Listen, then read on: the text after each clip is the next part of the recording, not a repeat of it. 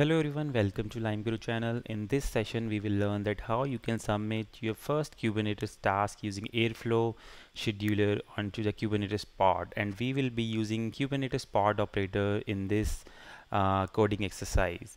So this you can see in my PyCharm editor that I have created one Airflow job, and on the top we have the standard import statement specific to Airflow packages, and then we have the default arguments at the global for the global configuration level, and then specific to the DAG we have certain properties set. Now these are pretty much standard properties that I have set up in terms of schedule. Let's say the job will start 2 days ago, and the schedule interval is 1 day. That means that the job will start 2 days back, and before 2 days, starting 2 days back, the job will run every day. So the time gap is 1 day.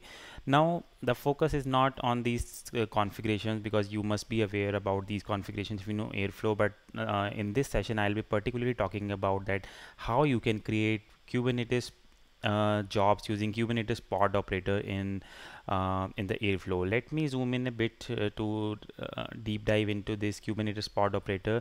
So what we'll do is, in this specific example, we will be creating two tasks, T1 and T2, and both the tasks are using Kubernetes pod operator.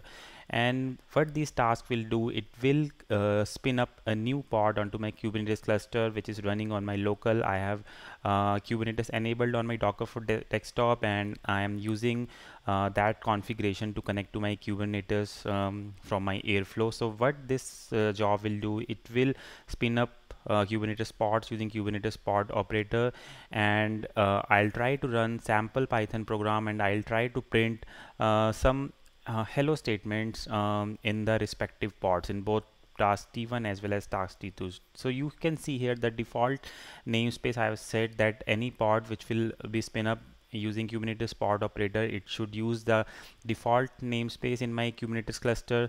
The image that I want to run when the pod will spin up, or a container will run, so inside that container I want to run this image, which is Python 3.7. so this image will provide Python execution environment onto my container, and then what I'm trying to run is in the command command variable. So in the command, I have specified that I want to run my Python program, Python code, and the code is print hello task1. So this code will be running inside a Kubernetes pod into my Kubernetes cluster, and the name of the task is task1. So you will be able to see that the task1 will be there in my Airflow DAG, and in cluster property I have set up false. It will be true if your Airflow setup is inside Kubernetes cluster, but my Airflow setup is not inside Kubernetes cluster. The Airflow setup in itself is outside of the Kubernetes cluster, so this flag is set to false. And the task ID is again it's a unique ID to this task, which is task1. The config file, here I have to provide my kube config file, which will be pointed by my kubectl utility. Kubectl utility will use this config, and Airflow will use this config to connect to your Kubernetes cluster. So by default, if you're running it on your local, so the kube config will be in your home directory. So whatever your home directory is, inside that there will be .kube folder and config folder. So I'm not going inside the setups of Kubernetes, the setups of Airflow, but what I wanted to show that using Airflow, how you can submit a job on Kubernetes using a Kubernetes pod operator. So let me zoom out again. The way we have a task1 where I'm printing hello task1, which I'll show you that it will be running on a Kubernetes cluster in a pod. Similarly, I have task2 also. The only difference is that in task2 I have printed hello task2 instead of hello task1.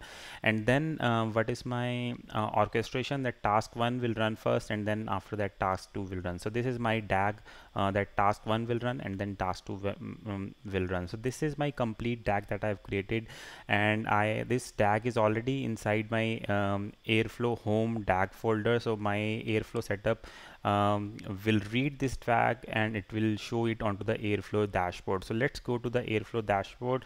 So this is my Airflow dashboard, and one thing I wanted to show you, in this tag, the name of the tag is Python Kubernetes workflow. So this is the name of the tag. Let's see if it shows up onto UI or not. So you can see here there is a workflow Python Kubernetes workflow showing up with the it's the same name which I was showing here, so it points to this tag. So let's open this tag. So once I open this DAX, let me zoom in a bit so you can see here the DAG shows task 1 and task 2. So the task 1 corresponds to this task, T1 task, because it has a ID task 1 and a name task 1. So it maps to this task, and similarly task 2 belongs to T2, where I'm printing hello tasks 2. So you can see the DAG has been created here, and you can also see certain previous runs of this job. Also you can see here you can the green color, you can see that this job ran a couple of times.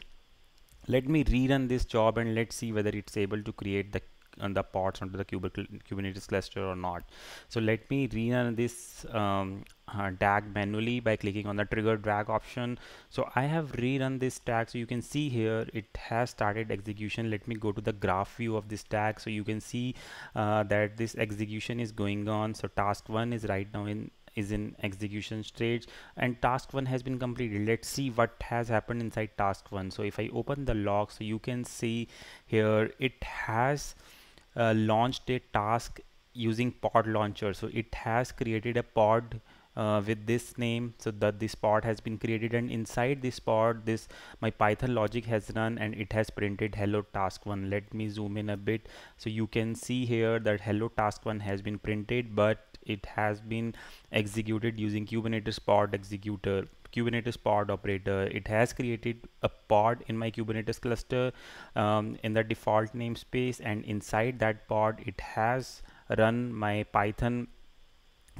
image, and in using that Python image my Python code has run, which is hello task 1. Let's go back and see the task 2 status. So task 2 is also completed, it shows in green status. So if I click on task 2, so in task 1 we had hello task 1, but in task 2 you can see we have hello task 2, and again it has used pod launcher onto the Kubernetes cluster. So in this way you can use Airflow.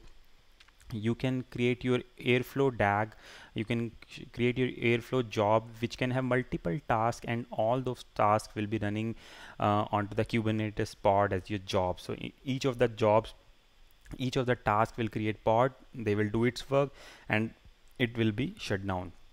So this way you can connect to Kubernetes cluster and you can run your jobs at scale. You can run your task at scale in a containerized environment using the image which you will specify in each of the tasks. You can have a same image in all of the tasks, or you can have a different image in different tasks. It's your choice. It's totally configurable in Airflow. You can have different images or the same images. So that was the live example I wanted to share with you, that how you can use Kubernetes pod operator using Airflow, and you can run your task onto Kubernetes cluster. Thank you for watching.